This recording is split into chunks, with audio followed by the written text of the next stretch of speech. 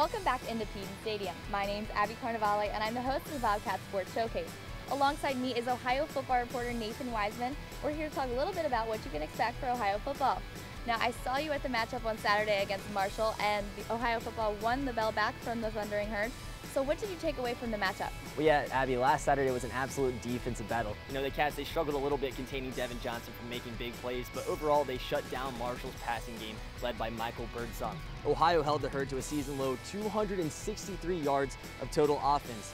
Nate Carpenter played extremely dominant. He said he was looking forward to this game all year, and he showed up big time. Nate recovered a fumble late in the third and picked off Birdsong late in the game, which earned him the MAC East Defensive Player of the Week. And offensively for the Cats, Sebastian Smith showed up big time as well. 86 receiving yards for that guy, while Daz Patterson and AJ Ouellette, they also put on solid performances on the rushing attack. Okay, so in the duration of the game, though, we lost our two main quarterbacks. So we saw a new face on the field. Do you think he'll be in the game this weekend, and what was it all about that? Well, yeah, this next man up philosophy is no stranger for Ohio. Like you said, Darius Vick went out early in the game with an elbow injury, so J.D. Sprague stepped into that role, and he played the majority of the game until late in the fourth quarter when he was injured on Ohio's final drive after a late hit. So third stringer Greg Windham came in and finished out that final drive.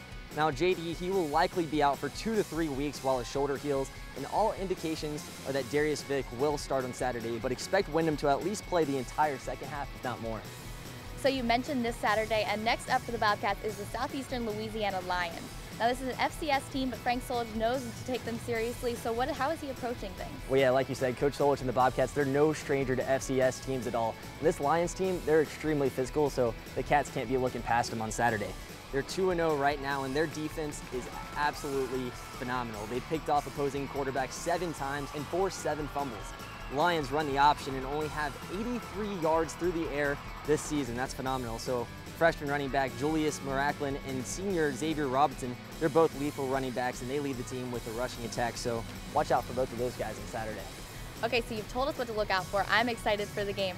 So I put you on the spot last week. I'm going to do it again this week. What do you think is going to happen? Well, if the Bobcats can contain the Lions' rushing attack, they're going to be just fine. Like I said earlier, I think Greg Windham's going to play the majority of this game, but with so much experience behind him. Guys like AJ Ouellette, Daz Patterson, Sebastian Smith, he's not going to be expected to do too much, and they're going to be just fine. So I think Ohio is going to roll on to a 31-10 victory on Saturday. Well, that sounds great. I sure am excited to see it. I hope you guys are too. The game's at Peden Stadium at 2 p.m. on Saturday, so come here. For coverage up until game time, you can follow us on Twitter at WOUB Sports or at Bobcat Showcase. While you're at it, give us a like on Facebook. We have tons to offer.